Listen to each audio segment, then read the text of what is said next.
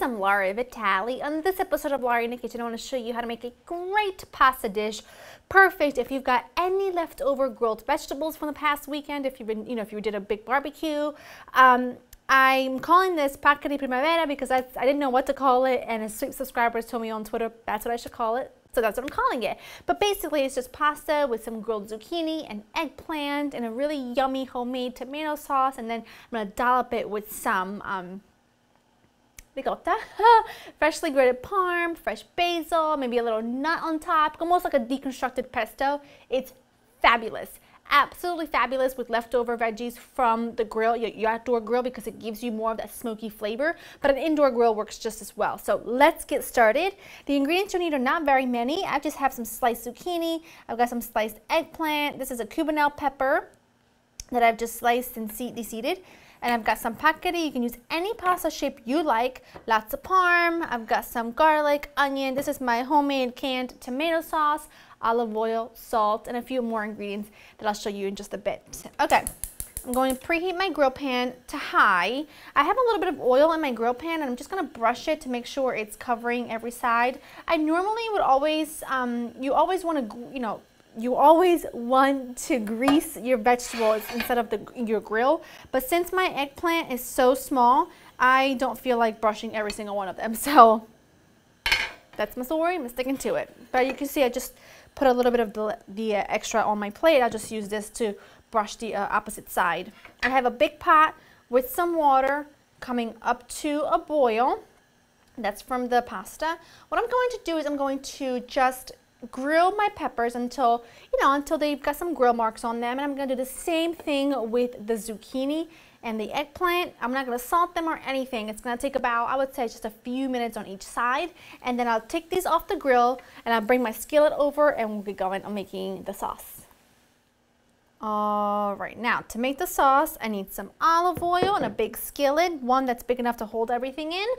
I need my onion and my garlic, and you can tell that it's not sizzling yet, and that's because I want to really infuse the olive oil with the onion and the garlic flavor. So I'm just going to cook these on moderate heat until they start to sizzle, they cook down a little bit. And I also forgot to mention a really key ingredient in this recipe, which is smoked paprika. Now it sounds a little bit odd, but really smoked paprika is just the most incredible, intense, smoky, peppery flavor. It's not spicy, but it's really smoky, which is great if you're trying to mimic something that's been maybe cooked in a wood-burning oven, or a grill, a charcoal grill, or a smoker, or something like that.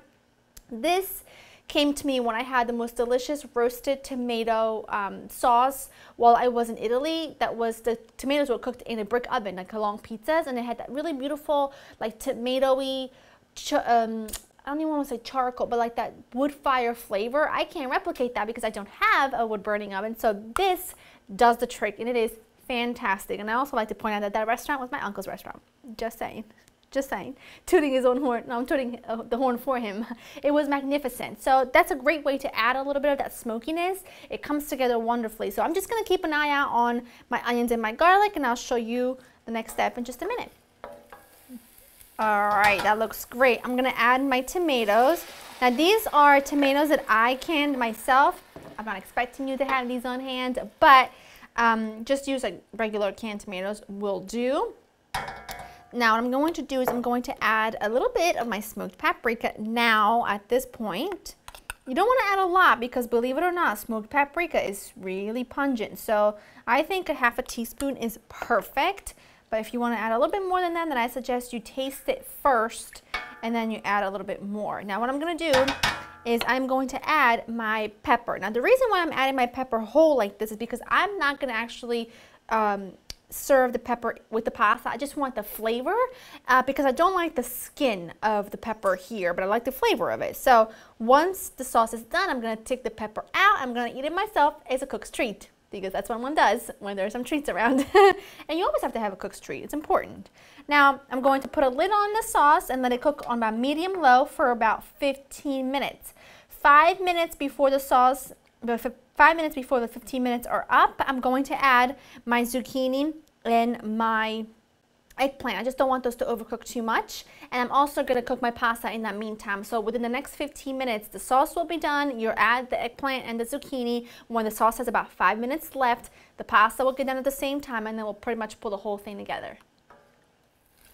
My sauce looks amazing. Now what I'm going to do is I'm going to add a little bit of the starchy cooking water. It looks so good and it smells even better. And then I've also cooked and drained my paccheri. Now this is not a super saucy dish, but remember, it's got a lot of flavor, especially smoky flavor from that paprika. So now you want a total of about 1/3 of a cup or so of the starchy cooking water. And now you're just gonna cook this. Hold on, forgot my basilico.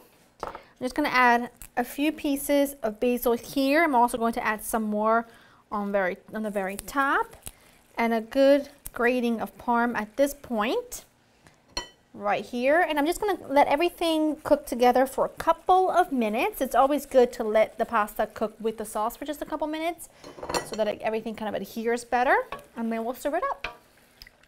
If only you were here to smell how incredible this smells. It's out of this world. This is how I like to serve it. You have your pasta, right? Which, this is really big ribbons of pasta, or whatever you want to call it. Not a ribbon, but this is a really big pasta, so it's deceiving. You've got your pasta. What I have here is some good ricotta, is some shredded, more freshly grated parm. You can tell that I'm a little bit too excited. You add a dollop of that right there, because as you eat this, it is going to mix in fresh basil. This is little baby leaves of basil. It's almost going to be like a deconstructed pesto. Some toasted nuts. You can use walnuts, you can use pecans. I really love that. Okay. A little bit more parm. A drizzle of olive oil. Not too much. You don't want the dish to be greasy. And that is one of the best pasta dishes you'll make this year. And I guarantee it. This is unbelievable to me. You want that ricotta to start melting.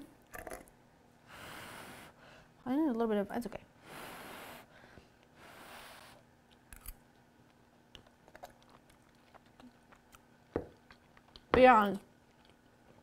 Beyond what you could possibly imagine.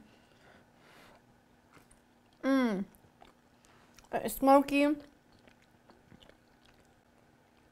It is creamy from the ricotta. It's not heavy at all. The smokiness is perfectly on point. The veggies just give you such a nice mellow flavor with the pasta. And I love that it's not a super saucy pasta. That way nothing gets lost. Everything kind of just really sticks to the pasta, and that makes me very happy. Let me give it one more bite.